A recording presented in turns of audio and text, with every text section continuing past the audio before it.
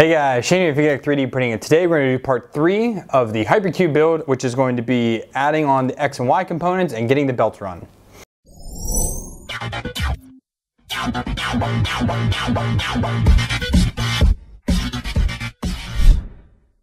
So welcome back guys. So I'm excited. This is moving along quite well. I'm trying to put more time into this project to get it done because I really want to get this thing printing and add another printer to my army and get things done. So I did have to do a few things whenever I left you last, which is right after I put all of this X and Y gantry together, and it was looking great, and I'm going to show you what I changed. All right, so the first thing I changed was the actual XY idler setup, and the reason why I changed that is because the big, long LM8 UUs were super duper loud on this steel rod, and this was the old carriage right here. And here's the new carriage. As you can see, it is quite a bit longer because these are using the IGIST's RJM P0108 bearings, which are dryland bearings that are 8mm for the inside diameter in there. And these idlers are specifically made for those bearings. And it slides super duper quietly. And that's going to be awesome once we actually get some weight on here. Most of the sliding noise, if I put a little weight on it, a lot of that goes away. Sorry, you're bouncing there. So that's going to be really, really awesome because, again, I want this to be a pretty quiet machine, and that's going to help out. And what I also did in the meantime is I installed all of the idlers here. Now, Tech 2C was using those really, really tiny flange bearings. I think they're 622 ZZs, something like that. I didn't really see the reason why to use a sandwich set of bearings when I have these 16 smooth, I guess I forget the diameter of these ones. These are the same as the 16 tooth bearings, except they're smooth. And they, spin very easily. And there's one in the top and one in the bottom, which is kind of hard to see. But it's under here on this side, because the belt goes in here, goes around to the other side, comes out, and there's a belt that goes up on top as well. And those are just, I think, better because I don't have to worry about those other two bearings. We'll see how they work out. I do have the 622 ZZ bearings to use instead if I decide that these don't work out as well, but again, these were one piece. I wanted to put them in. I had to use a 15mm M3s with a regular old M3 nut in there. It just sits right in there. Push it down in, it wasn't a problem. I reprinted these again in the Make Shaper Black Pet G. They printed out great. There's no problems there at all. And the last thing I had to change, as you can see right here, were the Y steel rod mounts. I had to switch to these little ones that Tech 2C did. And the main reason is on this side, see if I can spin this. All right, so the main reason I had to change that was for this side here because of the way that the belts go, this belt on the left side of the printer is higher. So it is actually almost parallel to this smooth rod, where on the right side, it is below the smooth rod. And because this one has to be higher, this piece right here actually goes behind the bracket that I'm going to show you in a minute that holds the motor there. And that lets you get the motor higher. Using the other brackets, which I had these ones, yes, they are very strong and hold very well, but it gets in the way. So I would either have to modify this in order to be like that, or just use those for now. Okay, so these are the parts that we're gonna have to use today, and these are the motors. I've already put them together, and there is a left and right. The right one is all smooth here. There's no extra cutouts to that or anything, but the left motor, as you can see here, is this cutout. It's about 2mm thick. That's how thick that one piece I just showed you was, and that slides into here. And then I just take this this T-nut off and this bolt, and then slide that right through and attach it. It shouldn't be a problem at all. But these are on, nice and sturdy. I think I lined up these are the 20 tooth pulleys, 5mm for the rod in there. So that's, I'm sorry, these are 3mm to snap onto the motors or to connect to the motors. So I have the two of those done. And then here are the idler bearings in the back. Again, I use the complete smooth bearings here which is the same size as the tooth. So I think these are 3x5s. And it took a 40mm M3 bolt with a nylock on the bottom. I wouldn't mind remixing these and embed the nylock. That way you don't need to worry about having pliers to hold that on, and you don't want to pinch these too much. Pinch them enough so they're solid, but these need to be able to rotate freely. So I have the left and the right.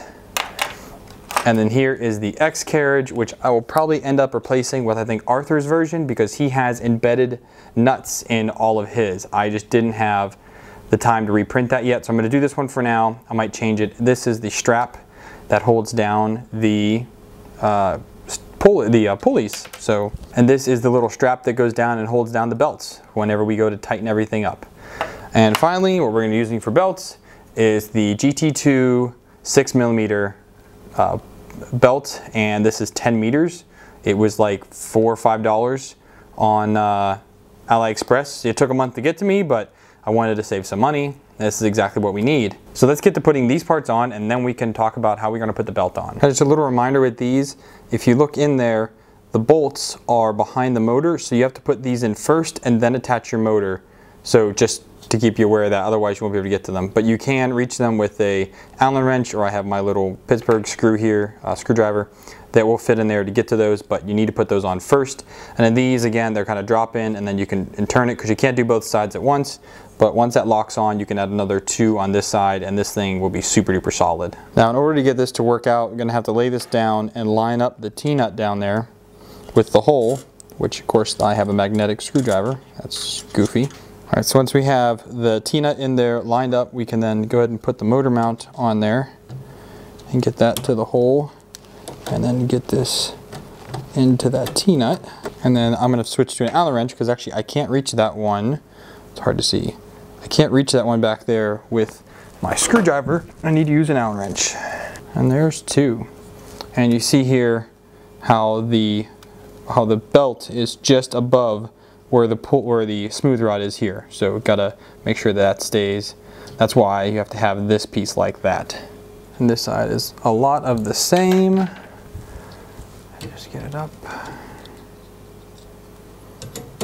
And I wanted it to be right against the bottom of the smooth rod holder.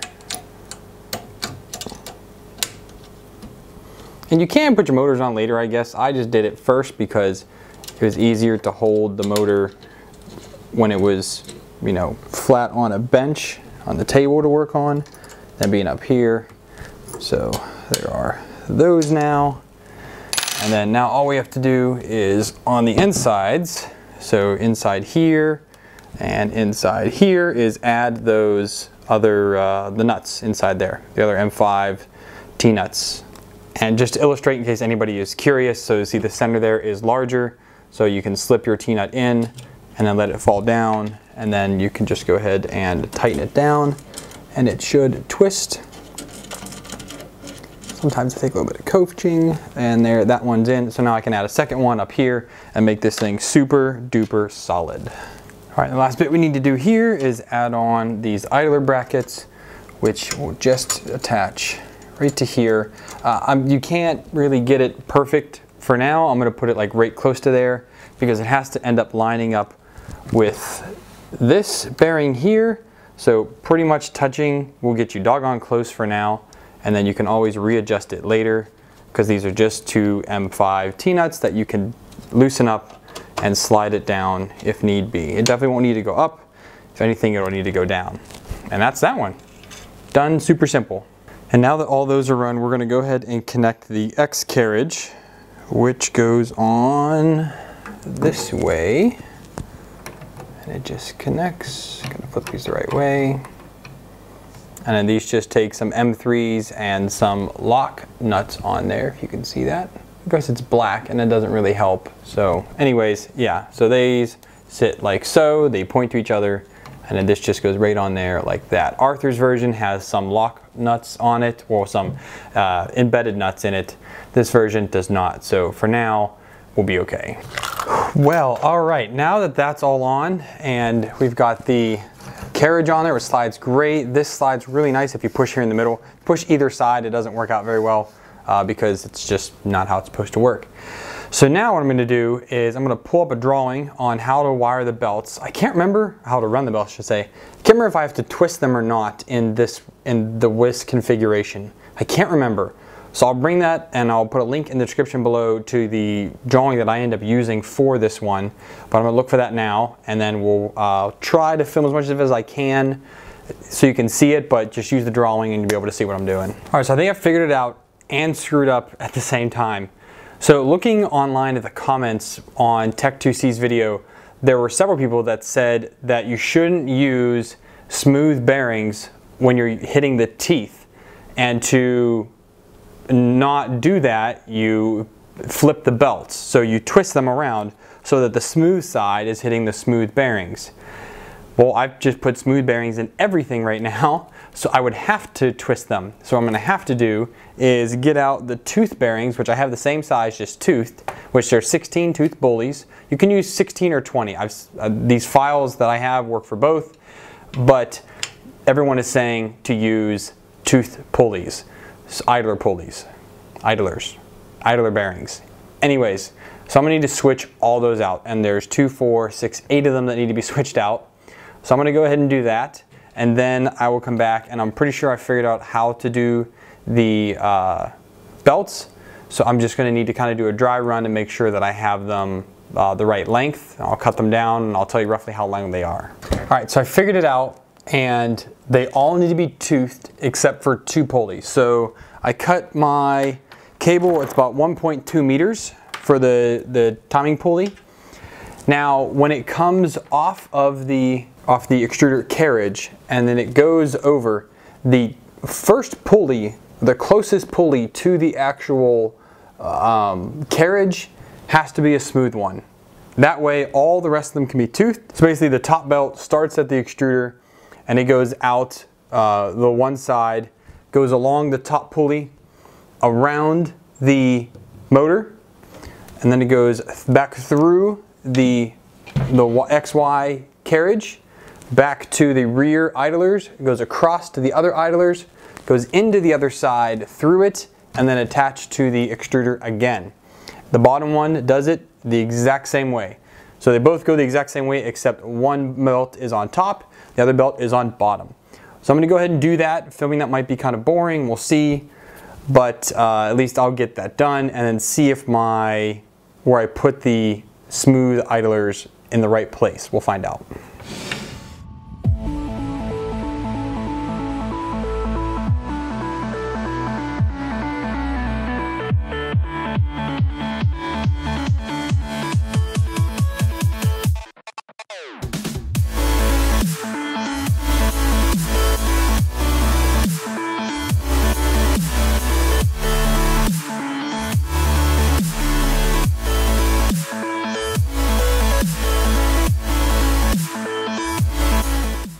Alright guys, well the belt's installed now. It was super simple once I figured out about the whole idler bearing thing. So it doesn't matter which side you put it on, you just have to put it on the same on each side, whether it's the 2 closest or the 2 furthest from the actual extruder plate. That way your belts are even looking. And once that's done, again, everything moves exactly the way it should. It's tight because the belts are tight.